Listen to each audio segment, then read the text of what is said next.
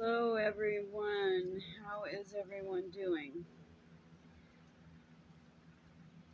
I wanted to come on today and give a little bit of instruction because of what I felt that the Ruach told me today. So I pray that it's received and also helps us to understand what a lot of people are struggling with right now. There's folks that are really having a hard time with apathy trying to set in on them, and also things within themselves that are driving them batty. Uh, and most people seems like that they have gotten into a place where I look around at people and people reach out to me for counsel and all this, but there's a lot of struggling going on in the body, I guess is what I'm trying to say. And I see it within myself, okay, that it's like a gradual kind of a process. If we don't catch it, we get kind of swept up into it for a while. So the Holy Spirit, Ruach HaKodesh, the Holy Breath, gave me a scripture for all of you guys. It is Matthew 24:12. And it's a short little scripture. And it says, because iniquity abounds, the love of many shall wax or grow cold. That word wax also means grow. So if you look at grow, like it takes a while for a little tiny seed to sprout and make a plant. And the demonic will put weeds in our mind. So instead of it being a fruitful garden for Father, it gets entangled with weeds. And I'm seeing it all around, even in believers, where because of the attacks that are coming from the adversary right now in the form of distractions, and people, their lives are just busy, busy, busy, busy, busy. Okay. And my apostle told me the acronym for the word busy, and he said bound under Satan's yoke.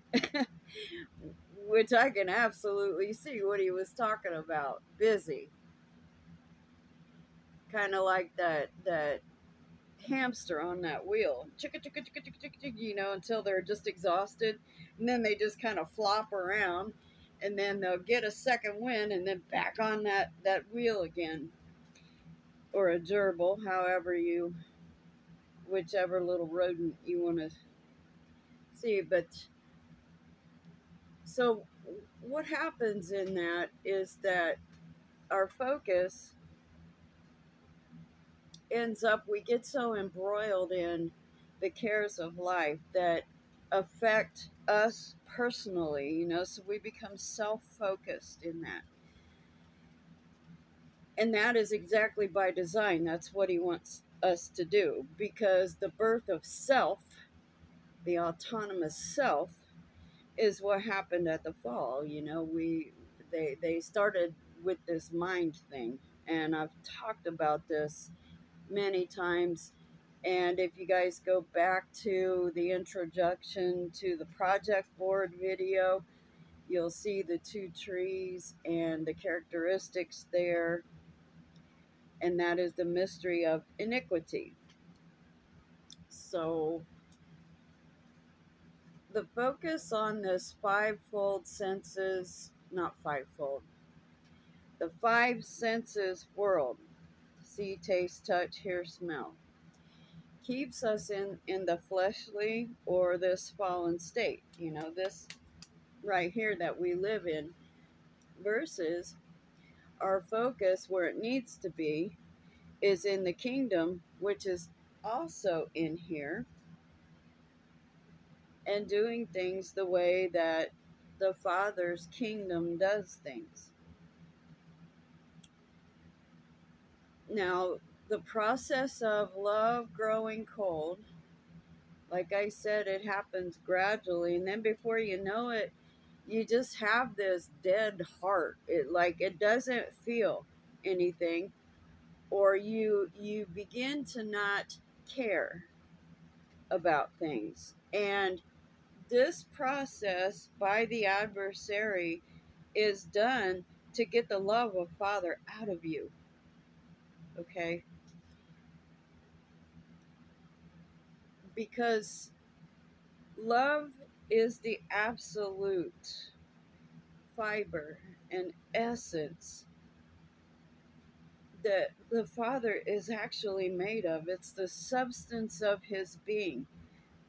So, if you really look at the technicality of that, if the whole entire substance of Father is love, and we begin to grow cold in that, then the literal assault there is to get the Father out of you. Okay? The adversary is a very cunning, sneaky enemy. He's always doing things to come against the Yeshua in you, trying to get you over into the five senses, the cares of life, all that, so that you become weak. You unplug from Father. And you guys, I'm saying these things from experience. And don't think that yours truly here doesn't go through the same battles, because I do, day in and day out. Okay? It's just part of it. We're all looking for that relief, that thing where it's just like, oh, just make it stop, and it's not going to. It hasn't since the fall at the tree in the garden, and it's going to continue until Yeshua comes, and we end up after that process in the New Jerusalem, okay, new heaven and new earth. That's the only time that's going to stop, because Yeshua is going to come put a stop to it. Praise his holy name for that. But in the meanwhile, we're stuck here working out our salvation daily with fear and trembling. Okay? But the one thing that I urge you to not allow is that your love growing cold. Because if we look around and we stop loving our brethren, okay, the scripture says that he who does not love his brother, the love of the Father is not in him. Okay, if we're not feeling that, if we're not feeling the heart of the Father, which is love, immense, tremendous, unfathomable amounts of love, if we're not feeling any of that, and we're not looking to get more of that, then we've got a big problem. And I've noticed that happening with so many, people in the world, okay, that are not in the fold. But unfortunately, I'm seeing it in the fold also. And so it's an assault, okay? And so what do we do to defend against that? Well, we plug into the charger. Okay, like we plug our cell phones in, charge that battery up. Okay, we plug into the charger. Well, who's the charger? The Father, right? We've got to go and talk to him about this and say, look, my heart is sick, my spirit is sick, my soul is sick. Father, help me. Help me. Show me what to do. Fill me with yourself. Holy Spirit, come and fill me with your oil and light my lamp again. Because where there's no love, there's darkness, the absence of light. Okay, and I'm not saying anything new agey here. I'm talking about what the scripture talks about with the virgins, right? For the, and we're urged to keep our oil, we're urged to keep our lamp lit, right? Our wicks trimmed, okay?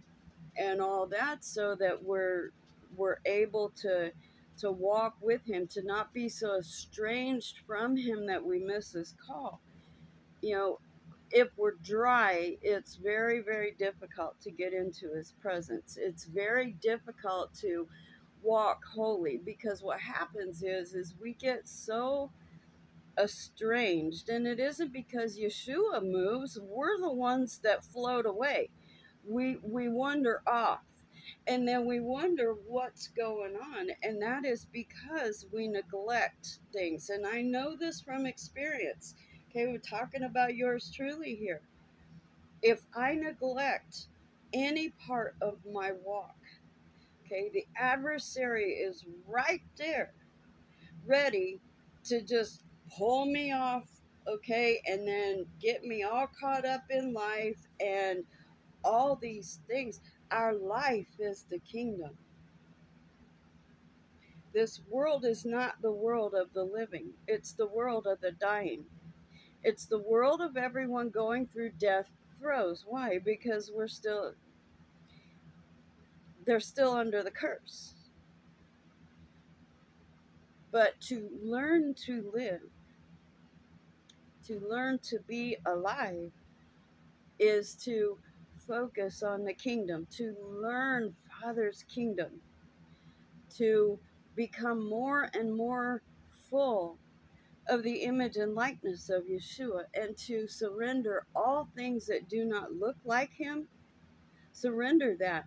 Go to his feet and let those things break there, you guys. And I have to do the same thing. None of us are immune to this. And I don't care some big major name out there. Okay, if they are not going through issues, and they're not asking you to pray for them, and to keep them covered in their walk, there's a problem. There's a big problem there, because none of us have arrived yet. I don't know anyone who has achieved translation yet. And, I could be wrong. They might be out there on the fringes. But as far as people that I know, people that I can discern and look into, they're covering up, and they're not being truthful if they say that they're not going through these things. Every single one of us struggles with our love walk, okay?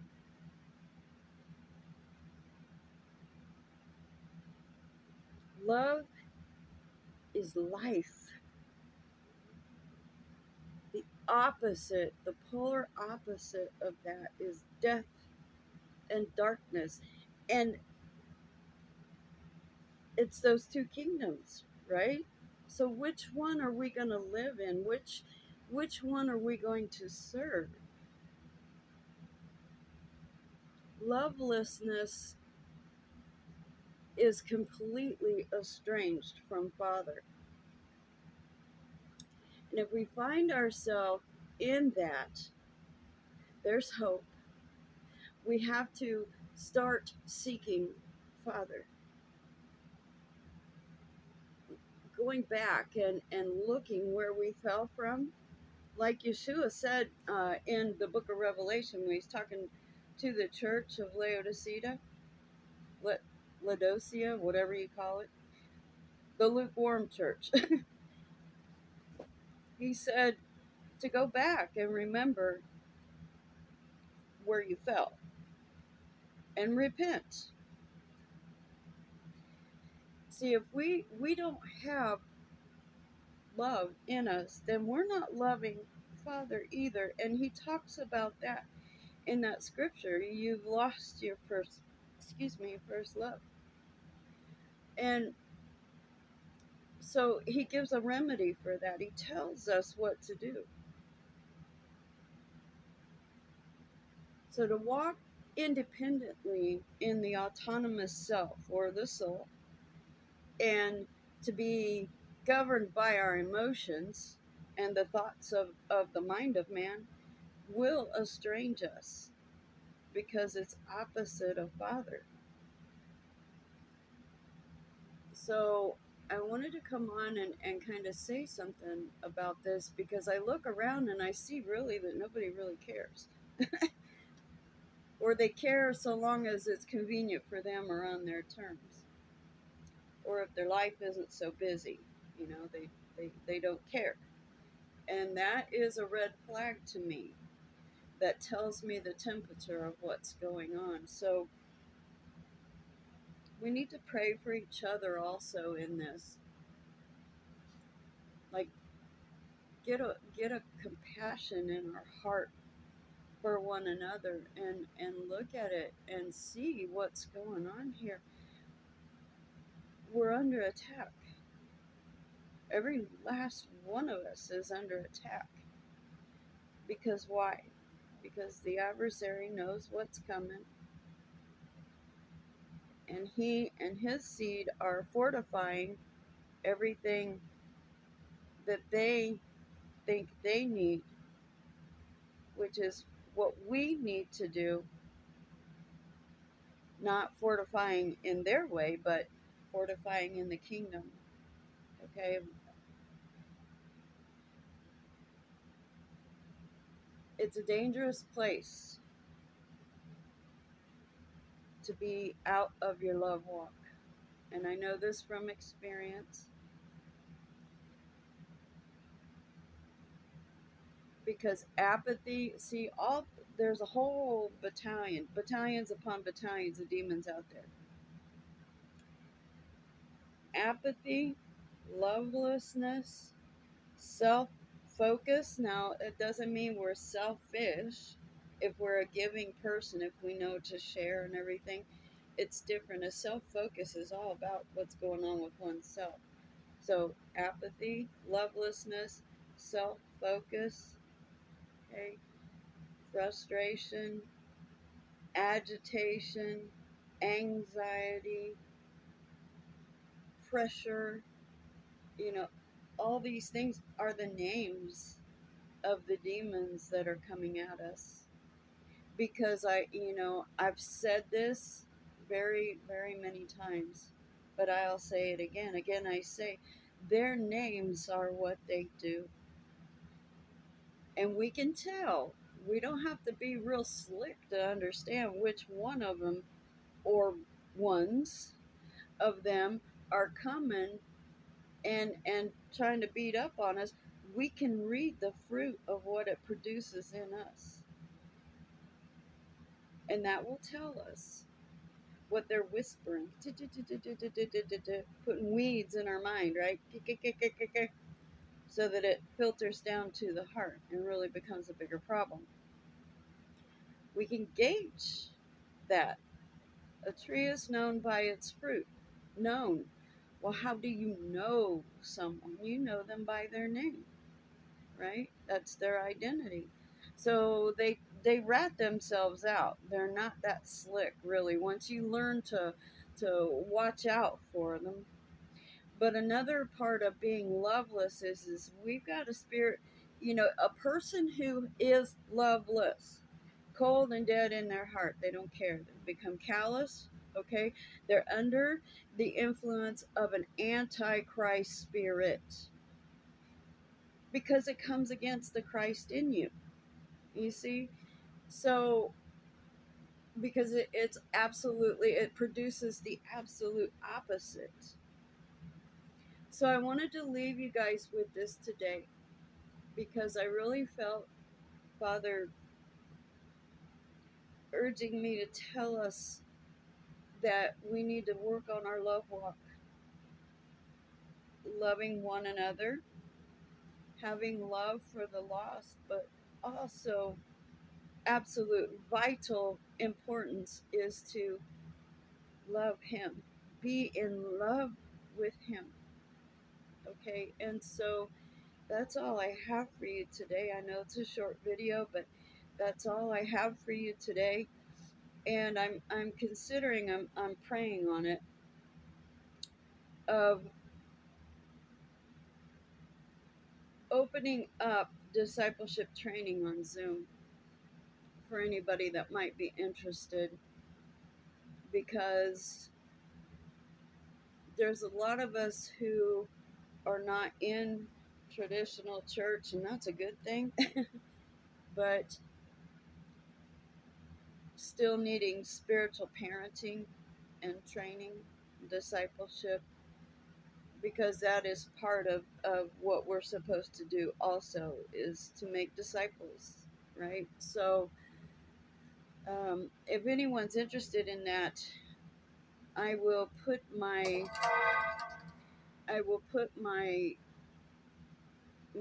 email, I'll put it in pinned comment form for you to contact me and let me know if you're interested. That way I have your email addresses and then I can email you guys back. So in order to walk in the kingdom, you must understand the kingdom, and that's what I'm offering. So anyway, that's it. Okay, you guys, love you so much. Stay close. Run to the shepherd. Stay very close to him. Okay, and that's it for now. All right, blessings, shalom, and much love. Until next time, bye bye.